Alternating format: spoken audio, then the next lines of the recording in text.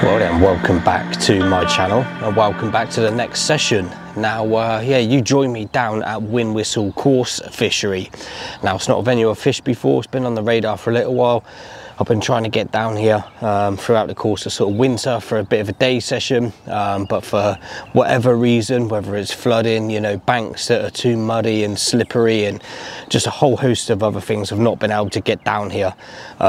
So now, as you can see, we've got a beautiful day, and I've got a weekend ahead of me until Sunday 5 PM here at Whinwhistle to yeah, try and put a couple of fish on the mat. Now the gates open at 8 AM and I've done a bit of a walk around the lake. There are a half dozen anglers on here as well with me, but it seems that most of them are here for the day, so it's probably going to be quite a quiet lake this evening, in all honesty. So just in the process of getting a couple of rods rigged up. I've got my baiting pole with me. I've kind of dotted myself in the middle of the lake, which is cut off on one side with an island, which doesn't impact obviously anybody else, and the guy over to the left who I did speak to, and it is his birthday today, and yeah, a couple of other friends are coming down, so they've got that whole bank to themselves, which keeps them sort of out the way of me and me out the way of them.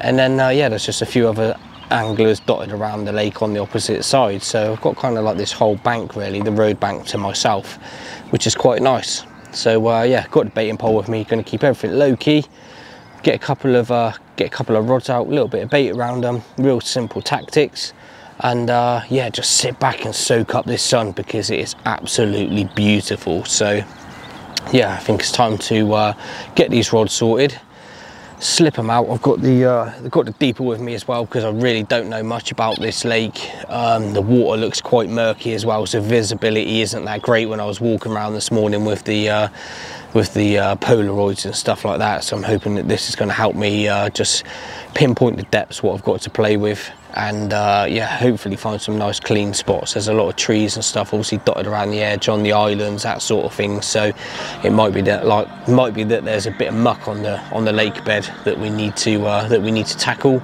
So so yeah, let's get everything sorted, let's get a couple of rods out, and let's hope that we can stick a couple of fish in front of the camera.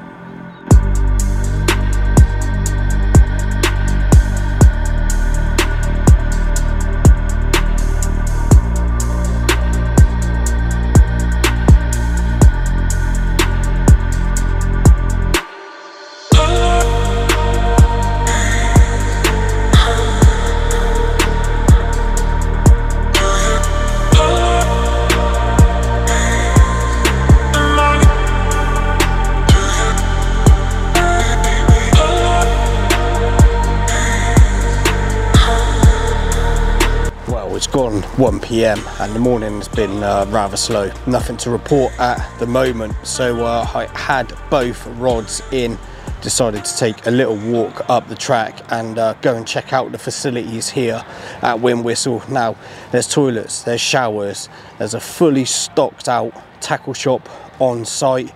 There's also a cafe and a bar as well. So yeah, everything you could possibly need for your stay if you were to visit Whinwhistle. Now yeah, being the fat git that I am, decided to order a double cheeseburger, which I'm pretty sure is going to see me through the rest of the day. Look at the size of this, £5. Look at that, absolute wedge. I'm going to struggle to yeah, get my mouth around that, let alone demolish it all. But yeah, look at the size of that, £5 that was. There's nowhere that you're going to go that you're going to get an absolute massive burger like that for a £5, no chance. And sorted me out a free coffee as well, so yeah, much appreciative of that to wash it down with. But yeah, I was talking in the shop about how to maybe tweak things, adjust things, how possibly, you know, it's best to fish Whinwhistle, and I think I need to make a few adjustments on my rigs to yeah, try and maximize some bite opportunities whilst I'm here. So yeah, I think I need to scale down hook size, chop and change a few bits and pieces, and hopefully they work in my favor. But first, where is it? I'm going to get my mouth around that absolute wedge of a burger. and then yeah, we'll see if we can put a little plan of attack going into the afternoon to try and make something happen.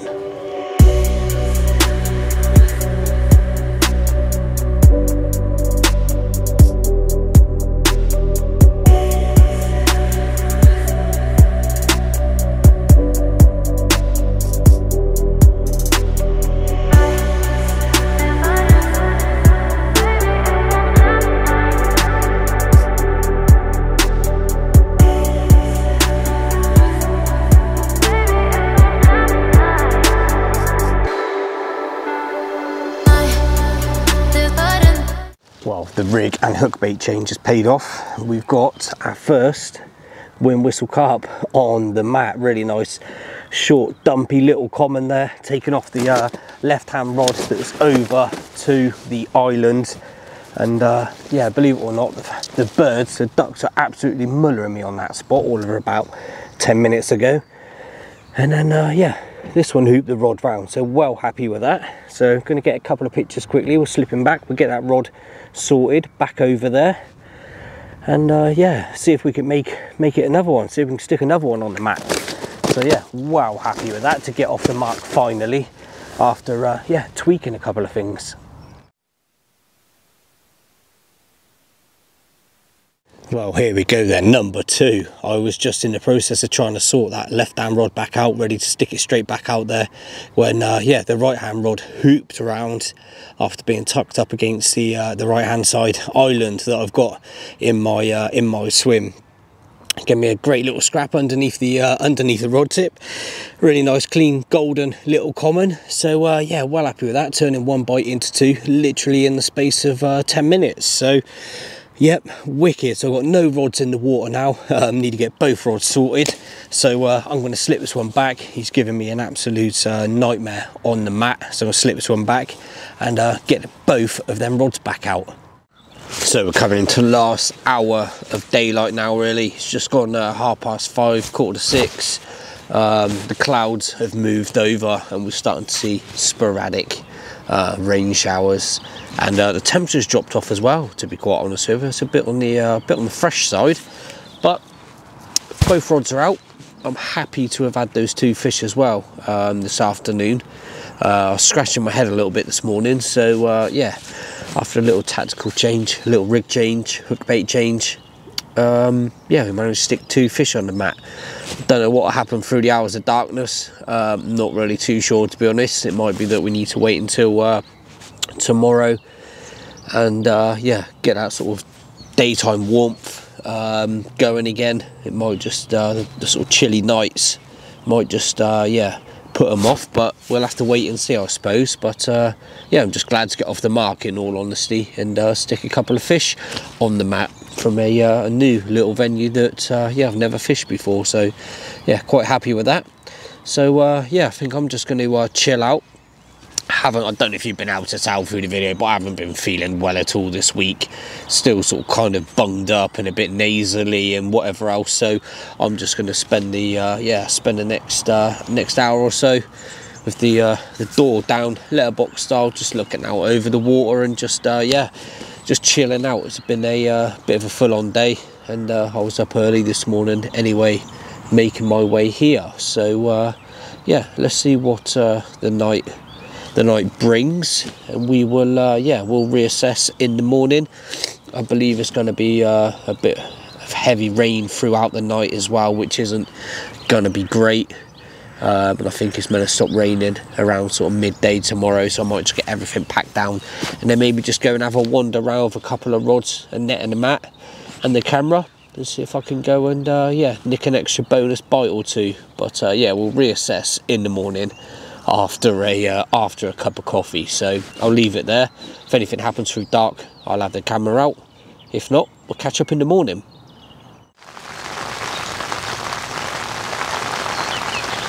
Well, the rain has finally stopped, which means I managed to get both the rods back out now. I said I was going to possibly just go and have a little fish, you know, dot myself around place, fish different swims, but yeah, that's pretty much not going to happen today. A number of other sort of day session anglers have turned up, and I just find myself slotting in between other anglers, to be honest, and with only sort of 8 hours or so left in my session. I don't really want to go sort of encroaching on their space either. So I'm happy just to sit it out in this swim. Now the rods have gone straight back out to the same areas, so one over to just off the island there, and then the other one which is just down here, which yeah, one of the ducks is just again mullering me on there because it is so shallow, and yeah, starting to get rather irritating in all honesty. Now just having a slow pack down, just airing out the bivvy, everything else is just getting laid out, ready to be packed away in some orderly fashion, albeit if wet. We're meant to get a bit of sunlight, a bit of sunshine later, so hopefully that'll help dry things off. But yeah, I think for the meantime I need to try and stop this duck that is just down there, that knows my spoonful of bait is down there, from diving and picking up my hook bait and bloody hooking itself. So I'd rather not have to deal with that this morning. But at least the rain stopped, no more rain today, and hopefully I can just put one more on the mat before I've got to disappear. But flat calm, overcast, not seeing anything yet, but there's always a chance of a couple of rods in the water.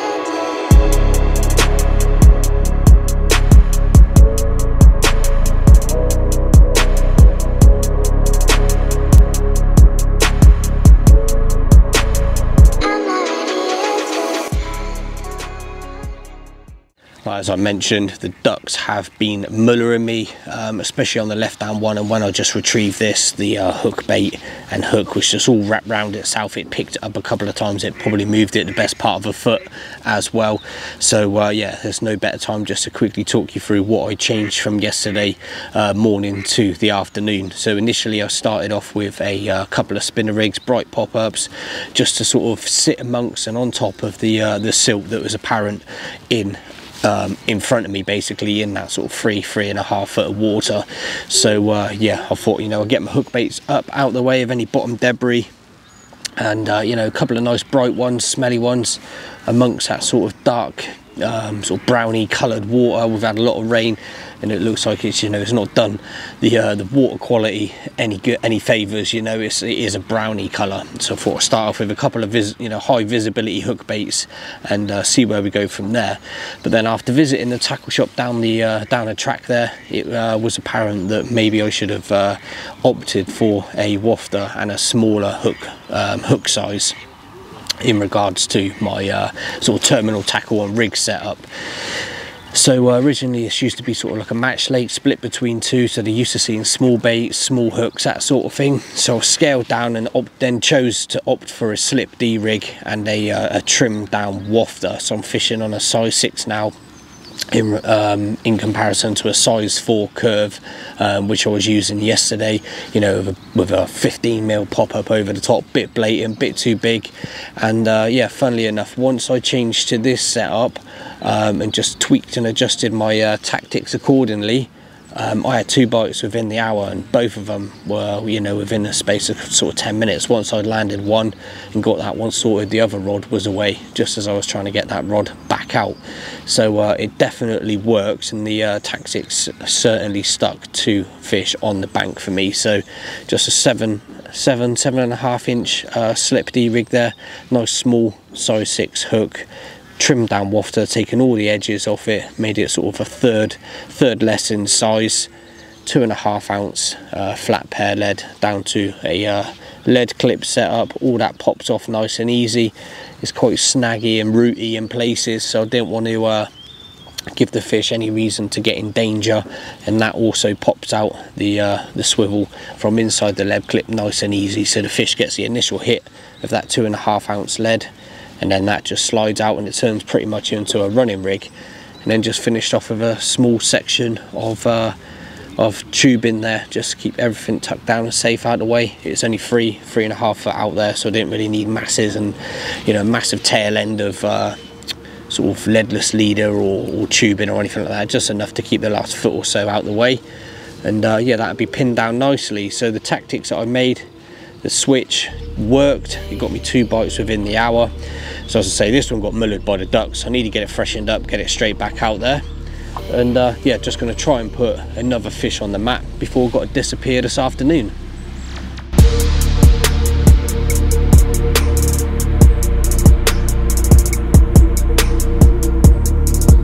Well, I've made the move, and in the space of yeah, literally walking a quarter of the lake, if that, the sun has come out and I'm down to a t-shirt. It is absolutely roasting. So yeah, I trudged round with the bare essentials, just, you know, rod, mat, bushwhacker poles, etc. And yeah, by the time I got it, I was absolutely sweating my nuts off. Plus trying to get the rods out whilst not going arse over tit in all that lot down there. It is literally like a ski slope. The rods are out though. One has gone just out to the sort of corner of the island, just to the right hand side there, and then one over to the left, so just intercepting anything that might be coming through in and around this area of the lake. Now I feel it was a good move as well, because the sun is now on my back. It is beating down into this area of the lake, and yeah, I feel like if there's any fish about, with this being so shallow, you know, it's best part of 4 foot out there, so only half a foot difference really from what I was getting around in my original swim. I definitely feel that that sun penetrating down onto those 2 areas will yeah, definitely be worthwhile and beneficial for the carp to come round and excuse me, get some sun on their backs. So I'm going to get a bucket, sit as close as I can to the rods, whilst yeah, not being in that sludge down there, and that way I can be on the rod straight away if anything occurs. I've got them locked up, there's no line to give, so yeah, if I have anything, it's going to be a bit of a hit and hold situation, because I just don't want them getting in to any of that sort of undergrowth in and around these islands. So I'm going to get myself down there, sit down next to the rods, and hope the move is worthwhile.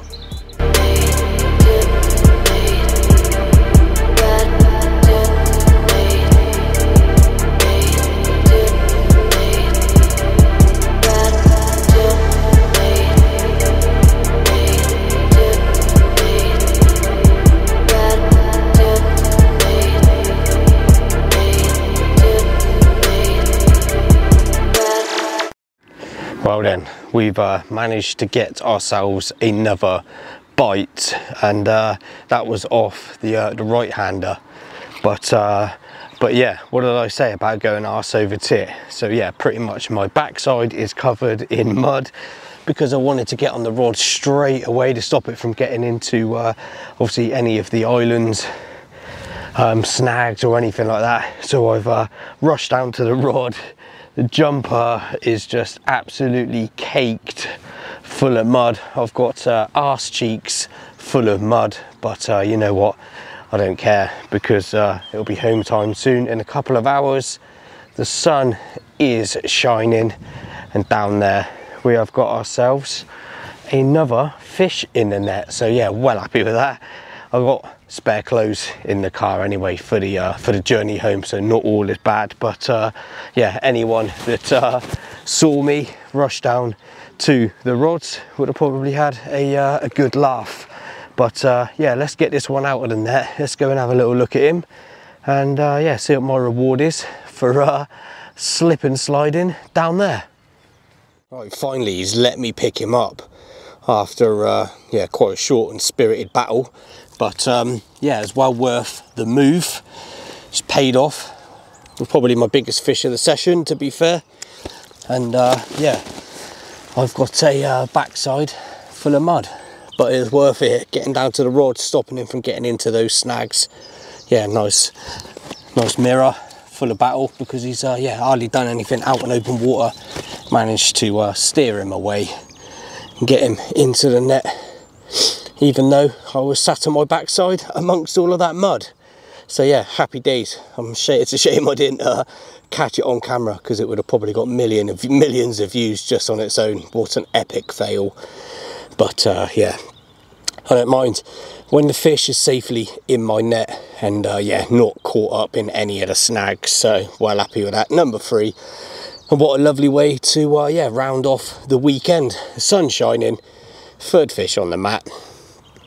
Nearly time to wrap it up and call it a day. Right, so how did the ordeal of me going down the bank pan out? So I was literally just down here, led in the mat, just chilling out down here, soaking up the sun. Beautiful Sunday afternoon. Right hand rod goes busting off. So make a very short trip down here, and you can already start to see where it's gone wrong. One foot's gone, the other one's gone. And then yeah, me big old bum has hit the mud there, and as you can see, it's just gone whoop straight down the bank, and just left with me me legs dangling up in the air. But not only that, I've managed to obviously grab the rod. Look at the state of those handles. So I've grabbed the right hand rod and managed to steer the fish away from those snags. I'm fishing just up to the corner over here, so yeah, I managed to steer the fish away and yeah, basically get him into my net away from safe and harm. But yeah, just look at it down here. It's always going to happen, you know. Look at it, treacherous, mate. And you can tell where it all started to go wrong just up here, and then that was it, wasn't it? Once I'd gone, no stopping me then. But just want to say thank you to the guy over there, just in front of that white van, fishing with his son. He actually came round, saw me with me legs up in the air, and just wanted to come and make sure I was all good. So yeah, really appreciate that. Thank you for popping round. It's yeah, it's nice to see that. I don't even know the guy, but he's come round to make sure I ain't done myself an injury. So yeah, really appreciate that. But yeah, dear oh dear, thank God I got some spare clothes in the car, because yeah, I would be driving home in my underpants. Well, I was umming and ahhing about putting that rod back out, in all honesty. Time was getting on. You know, there's probably about an hour or so left of the session, but I'm glad I did, because yeah, I managed to put another fish on the mat. He's the smallest of the session so far, but still, it's another bite and another fish. And not only that, I made it down to the rods without going over on my backside again. But yeah, little clean common for me efforts. Nice to hear the alarms sing one more time. So that's that rod staying in now. I'd pretty much had everything loaded into the mat, in all honesty, ready to get myself off. But yeah, this little common made a appearance on the rod that had just done that previous bite. So I'm glad I stuck it back out over to that area and nabbed myself one more before home time. So yeah, I think that's a wrap. So if you watch this video, thank you for watching as always. Feel free to give me a subscribe on the channel. Leave me a comment below. Get in touch on any of my social media. I'm going to wrap it up there. I need to get myself sorted, get the gear back to the car, get changed, and get myself off home for a much needed shower. So again, thank you for watching, and yeah, I'll catch up with you next time I am out on the bank.